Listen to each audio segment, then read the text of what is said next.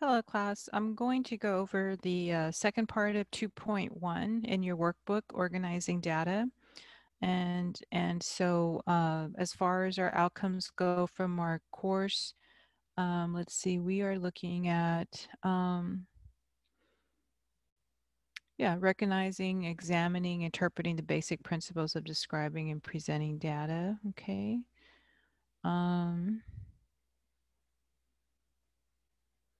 yeah, and maybe even some of number one, explaining the use of data collection and statistics as tools to teach reasonable conclusions. Okay. Yes, and this part, this is probabilities. This is going to be in chapter 4. Okay.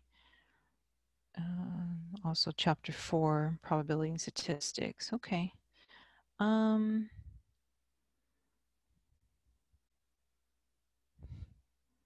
okay, so we're going to, I'm just looking at the other sets that we have here. Okay, but these are our outcomes. I'll refer to these throughout the semester from our course outcomes.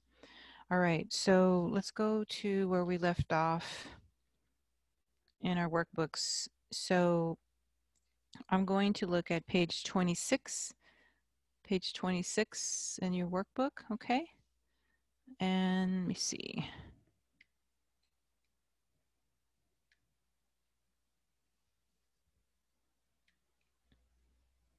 All right, so it says here, example, the following data represent the record high temperatures for each of the 50 states.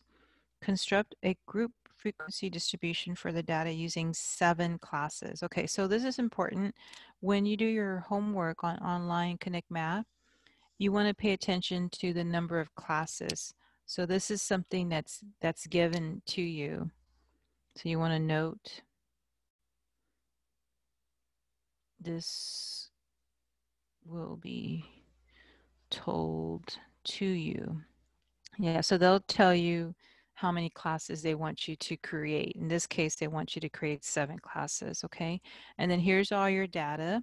So you always want to keep track of your smallest data and your largest data. And you see that we've helped you in this problem. We're identifying the lowest data as 100 and the highest value is 134.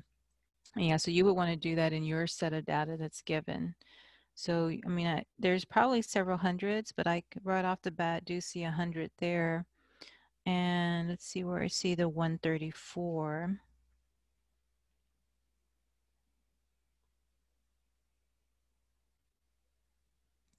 Right there. And sometimes there might be 2 of them also, okay. But there's the smallest and largest data, and they're confirming that here. And then they have the range is the highest value minus the lowest value. So that's why they're doing 134 minus 100 is 34. That's the range. And then they're noting that the number of classes that they told us was 7. So that's going to be important. And then the width, remember the width, we had several formulas. The width, if the group frequency distribution is already given, then you can just vertically subtract using the lower class limits and the upper class limits. And let me see if I can find that original page. So like, for example, when we were back on page 20, this is a group frequency distribution that was already created.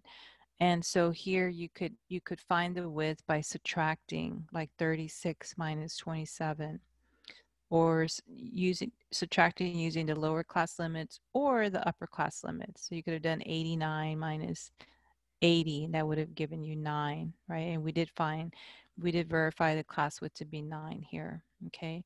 So when these are already created, you can just vertically subtract using lower class limits or upper class limits. But we don't have one that's created. We're supposed to create this one from scratch. So we're trying to create this one from scratch. Then you can't do that class width subtraction. So instead, you have to know this other formula where you take the range and you divide it by the number of classes. So the number of classes is 7, and the range, remember, they told you subtract the high minus low, which is 34.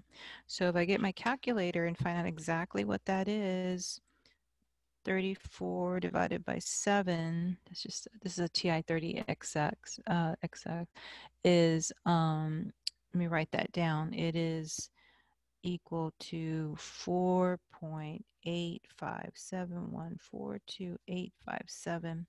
And remember that we saw on page 20, we had instructions that for decimals, you want to round up because you want to make sure the class limits must be exhaustive, that there must be enough class limits to accommodate all of the data. Remember that? And so we want to round up. And does it say that? Yes, it says here you want to round up. Okay. And so so when you round up means you want to round to the next counting number.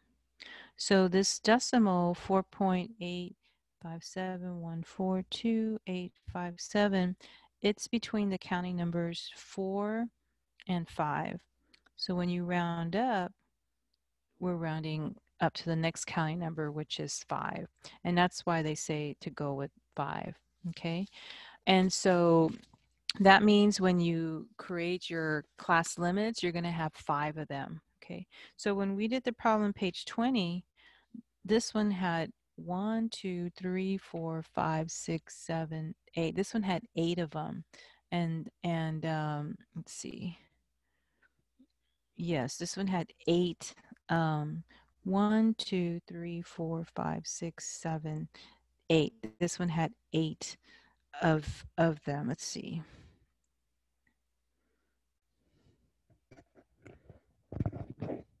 Well, actually, I take that back. Actually, I take that back. So, okay, I take that back. So we're rounding up to 5, and that's our class width. That's our class width, okay? In this problem, our class width, in this problem, when we did it on page 20, our class width was 9. So 9. So if I'm confirming that, I could subtract like 89 minus 80 is 9, or 36 minus 27 is 9, okay? And so we're going to keep that in mind for the width. The width will be 5, okay? So just hang on to that. So now as far as class limits, let's see, when we create our class limits, let's see. So just hang on to that the width, the class width, you just say the width is 5. So just hang on to that thought, okay? The width is 5. Okay. Now we need that. We need that to create this. We need that to create this. So the class limits. Okay. So how do you kick it off? How do you start it off? So you start off the class limits with the smallest data value. Okay. So begin class limits with begin the class limits with the smallest data value, which in our case was 100. Okay, so there's 100. Okay, and then what we're going to have to do to create the lower class limits, so these are the lower class limits, what we're going to have to do is add a class width of 5. Okay, so to create the lower class limits, we add the class width of 5. Okay, so for example, right here where you have 100, I'm going to do 100 plus 5, which is 105. Okay, and then to get the next lower class limit, I'm going to say 105 plus 5, the class width, which is 110. And then we filled in the blank here in the workbook. We did a couple of these here. We fill those in.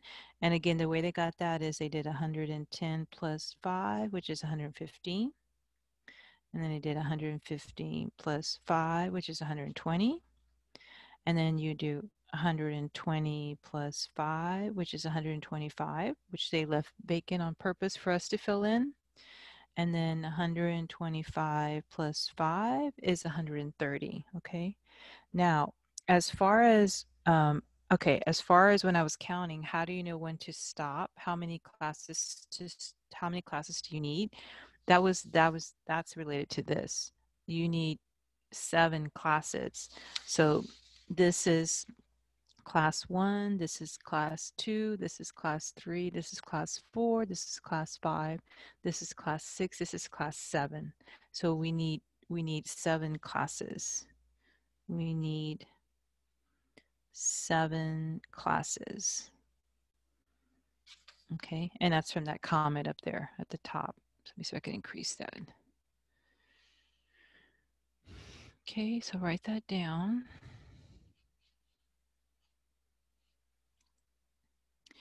Now, in the previous problem, when we were doing page 20, somewhere I had to tell you how many classes because I was counting. Remember, I was counting. So over here, I was counting 1, 2, 3, 4, 5, 6, 7, 8.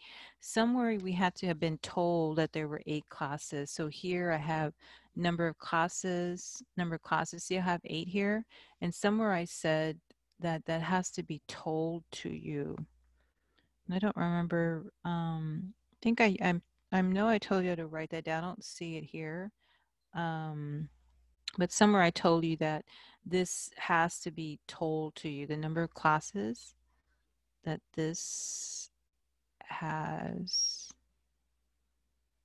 to be told to you.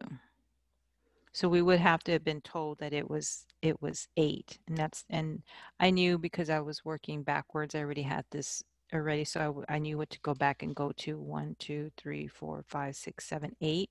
So I already knew what to. I knew that's how I knew it was A because I already knew I was kind of working backwards, and they would have told you that they wanted 8. Here they're telling us that they want you to create this from scratch, and they want 7 classes. So you'll have an idea where to stop. So the class width is 5. So you keep adding 5. You start off, you kick it off with the smallest data value, which is 100, and then you keep adding 5 to it. And how many times do you keep doing that? You do that so that you create 7 classes. 1, 2, 3, 4, 5, 6, 7. Okay, now to get this number here, to get this value here, we're going to use subtractions. So let me write this down. I have a note to put this down so that we create as many classes of class limits as told. Okay, so we are told 7. That's how I need to stop there, okay?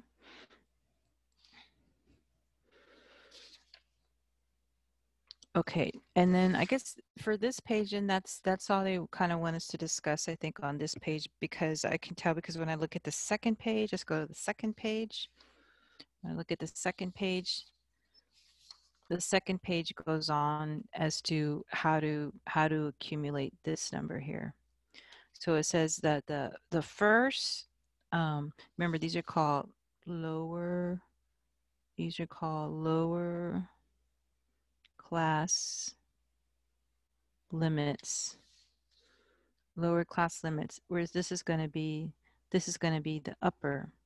This is going to be called the upper class limits. So lower class limits, upper class limits, okay?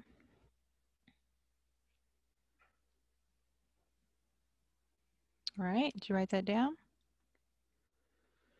Okay, so now it says that the first upper class limit. So we're talking about this one right here. This is going to be the first upper class limit.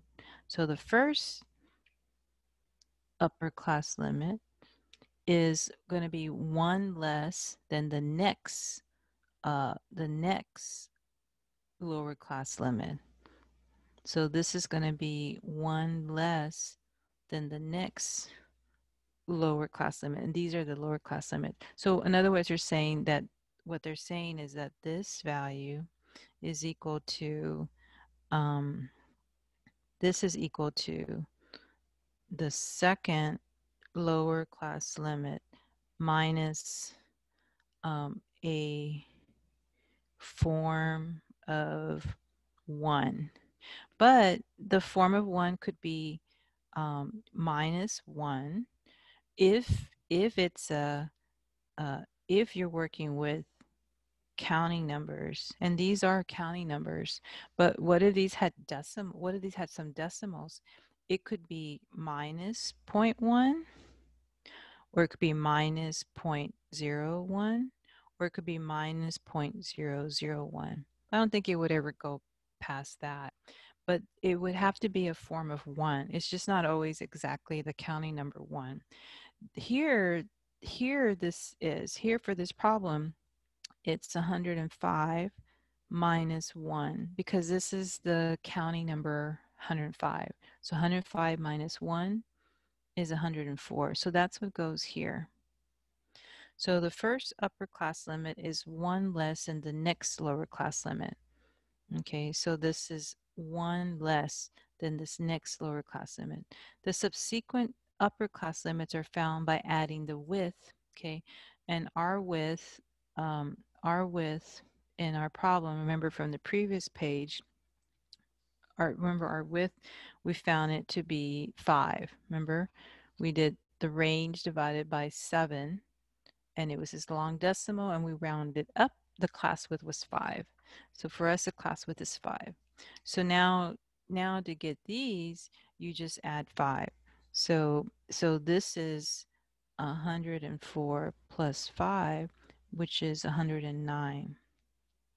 And then this is 109 plus 5, okay, which is 114. And then this is 114 plus 5, which is 119.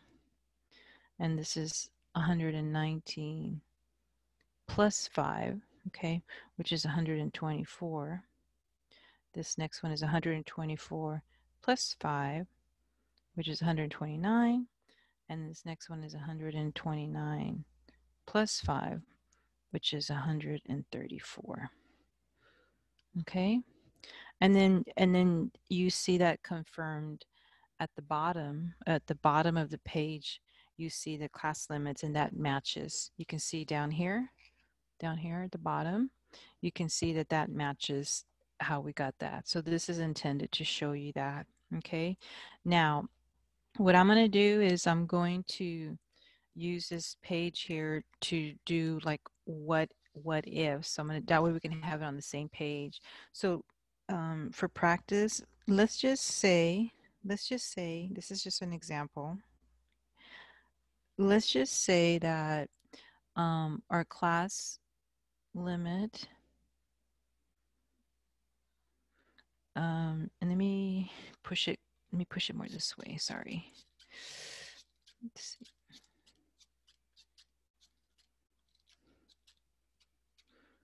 So let's just say that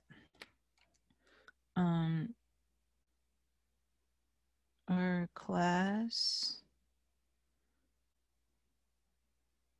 limits, okay, let's say that our first class, let's say our first class 1, let's say that it was 14.698. See, that's not a counting number like this. And then you have this here, and then let's say this class 2, let's say that we're 18.123. Okay, and let's say that you have to find, this next number here. in your class limit. So the idea of subtracting 1, you would take this value, 18.123, and you would subtract a form of 1. So it'd be 0.001. That's what you would do, because this has 3 decimal places. And when I do, just show you that, if I do 18.123 minus 0.001, see how that gives me 18.122. Let me make that larger. And it gives me 18.122. Okay. And then if I needed to continue, like what this would be, I'd have to find my class width. So my class width, I'd have to subtract these up and down vertically. So I'd have to do 18.123 minus 14.698. So let's see what that is. 18.123 minus 14.698. And that gives me 3.425. 3.425. Okay. So that would be my class width. So then to get this next number here, I could add that class width. So then this would be 18.122 plus 3.425. Okay, so 18.122 plus 3.425 is 21.547. 21.547.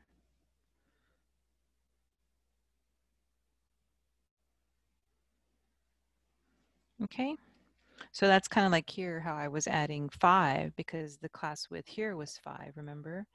And so, you know, if I were to check that CW for class width, if I were just to do like 115 minus 110, if I were to vertically subtract 115 minus 110, that gives me 5. So you see the class width was 5. We were to confirm that. So that's kind of what I'm doing here. I subtracted here to get the class width, and then I can add that to this lower class limit. So this is, or excuse me, the upper class limit here. This is a lower class limit. Okay, so that's just one example of subtracting one, a form of one. Okay, now let's say I had another example. Let's say I had, here's another example. So this is example. This was an example. Okay, to show, you know, like I'm subtracting 105 minus 1. So this was 18.123 minus 0.001. Okay, let's try another one. Let's say we had class limits of, let's say I had this. Let's say the first class one, let's say it was 13.24. So in the hundreds, say they're in hundreds. And let's say class 2 was 17.36. Okay, and let's say you wanted to find this now. So to find this value, you would have to take 17.36 minus 0.01. Okay, so it's a form of 1. You're using a form of 1, and it has the same it what I can say up here. Let's see, 1, this part here, 1 less than the next lower class limit. I'm going to say the description here is that it has to ends in a 1, and it has to has the same amount of place values as the class limits. So it has to end in a 1. It has to have the same amount of place values as the class limits. Okay.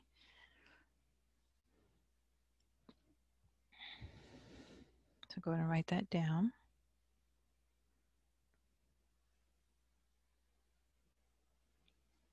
Okay. So then we have here 17.36 minus 0.01. So it's a form of 1 that has the same amount of place values. So then on my calculator, when I show that, 17.36 minus 0.01 is 17.35. Okay. And then if I wanted to find this value here, I need to explore the class width. So then the CW stands for class width. I would have to up here vertically subtract 17.36 minus 13.24.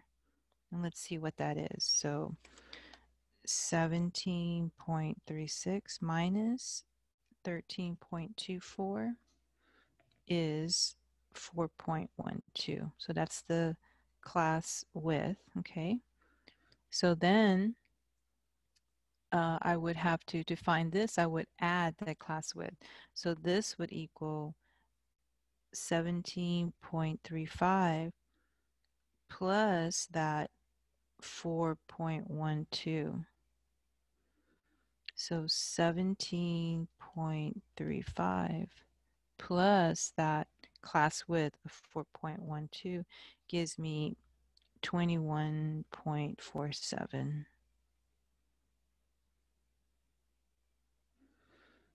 Okay, so hopefully that makes sense then to you, and that's because when we do take our tests, or it's actually a quiz. This is quiz 2 is also a quiz. We have 3 quizzes and 3 tests. So we have quiz 1, quiz 2, and then test 1 starts with chapter 3. But when we take our quiz, and you were going to have, we could have different place values. Your class limits may not always be counting numbers. You could get a problem randomly generated that your class limits might have some decimals. Either this one has thousands, this one has hundreds, okay, or this is counting numbers. So you have to be aware of that, of all those scenarios. And on your homework, you probably will have a variety probably on your homework too, okay? All right. Okay, so then at the bottom, so this activity here was for helping you create the first lower class, helping you create the first upper class limit, and helping you to create the subsequent ones where you add the class width, okay? Okay, now the bottom part here, it looks like it's talking about the class boundaries. The class boundary is midway between an upper class limit and a subsequent lower class limit. Okay, so what we do is, what the technique that I was showing was that your class boundaries, you either we know that your class boundaries,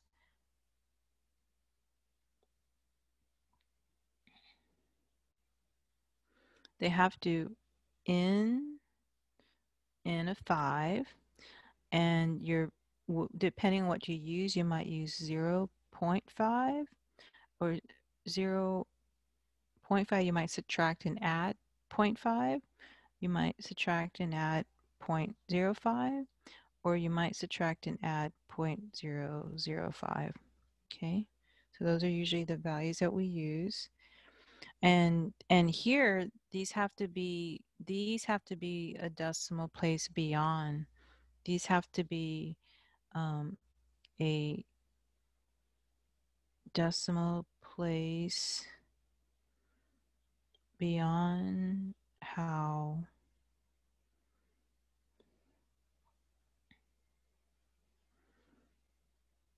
our data is given.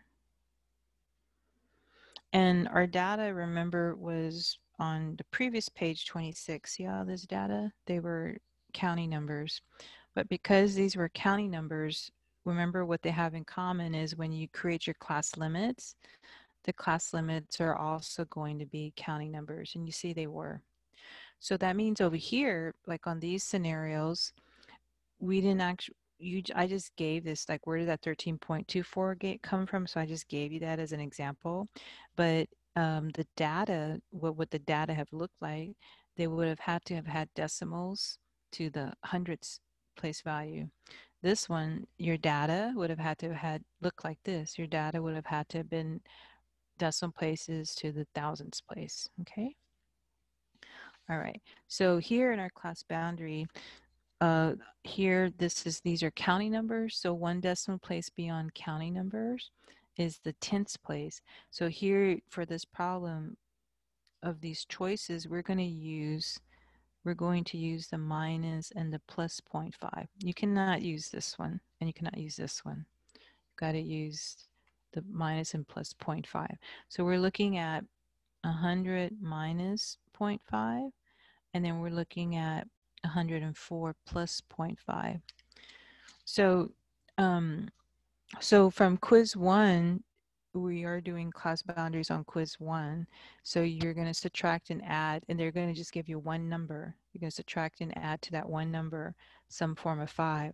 Here, you're going to subtract and add, but you subtract from the first number, the lower class limit, and then you add to that upper class limit. So that 100 minus 0.5 is 99.5. And then 104 plus 5 is 104.5. So that would be the first class boundary. And again, in 2.2, the reason why it's important to know class boundaries is when you create, for example, histograms, they use on the x-axis class boundaries, okay? And also, so do the ogives. The ogives also create x-axis that have class boundaries. Okay, so now if I do another one, 105, I would do 105 minus 0.5. 105 minus 0.5 is 104.5. And then 109 plus 0.5 is 109.5.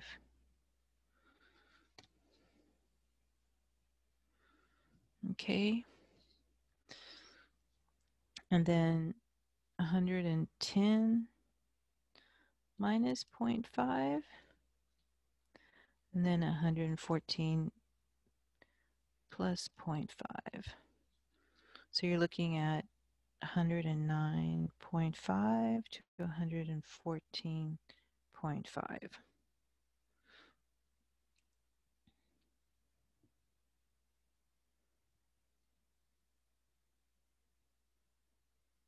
Okay. All right. Okay. And then I won't do all of them, but you can see why on the next page, when you look at page 28 on the next page, you can see how they've done all of them on the next page. So if you wanted to practice these on your own and then check, see, you'd be able to check, see how those match. So if you wanted to practice these on your own, you could do that and then check these here. Okay, but those are class boundaries. So that's what this page was intended for, to show that. Okay, so now let's go to the next page.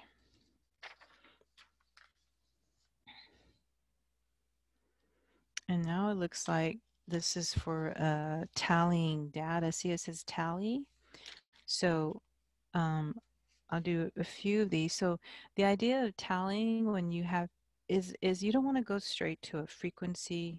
You want to complete your tallies first, and then after you're done with your tallies, then you go back and count the tallies, and it gives you your frequency. And remember when you create a tally, remember when you create a tally where the fifth one goes. When you create a tally, it's 1, 2, 3, 4, and then the fifth one kind of goes diagonal. Remember? So to create a tally, let me say of 5. 1, 2, 3, 4, and then if you have a fifth one, it goes this way. Okay. So here in your data, you start with 112. So you've already got this created already.